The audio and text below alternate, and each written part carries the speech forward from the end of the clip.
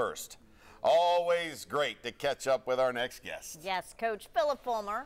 We will always call him Coach. Former head football coach of the Tennessee Vols and current director of athletics for the University of Tennessee. Here's my little clap for you over here, Coach. Thank you for the injured arm and everything, right? Yeah. Two-handed clap.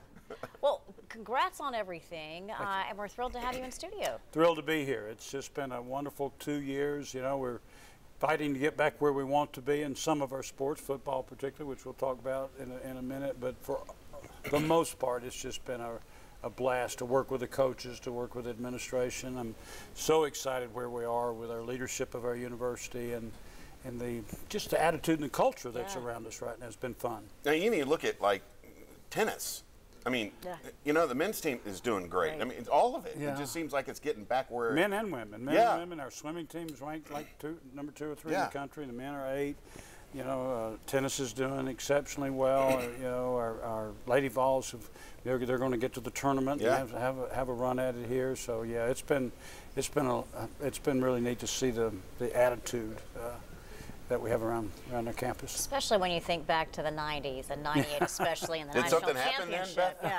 Between basketball and football, you know, it was a great time to be at the University of Tennessee, and we can see that culture returning. That's what we want. You know, we want to all work together campus-wise and athletics and city and county and state for that matter, and, you know, all boats rise together. And I think Donnie Plowman has been unbelievable as the chancellor, and Randy Boyd has added a whole new dynamics. You know, they love the university. They want to be what we were, you know, what we have been in the past, and academically be a great institution to get your degree from as well. So it's going to be fun. Well, we're looking at this right here. It's that time of year to start thinking about these tickets. Yeah, Coach Pruitt did a great job last year. He's raised the excitement level considerably about. Actually, our ticket sales are a little bit up right now compared year over year, and this is an important time for people to get out right now. We need you. We need our fans to come out and buy season tickets. Obviously, they can browse the website at allvols.com. They can give us a call. We'll fill their needs. If they've already bought and they've got 2 or 3 friends that they know, let us know who they are, and we'll go out and solicit them.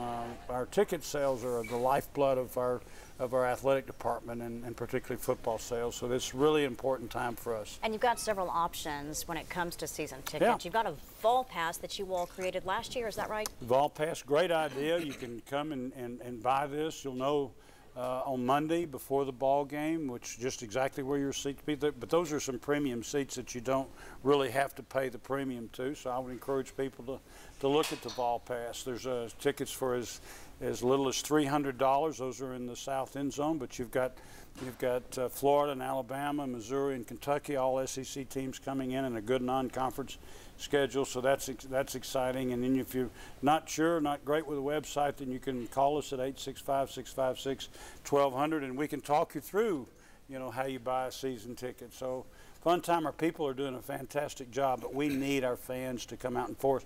Also, Coach Pruitt's challenged us all, you know, we're going to try to sell out the lower bowl for the spring game. You know? And that's going to be fun. There'll be a Vol Walk involved with that. The Vol Village will be there.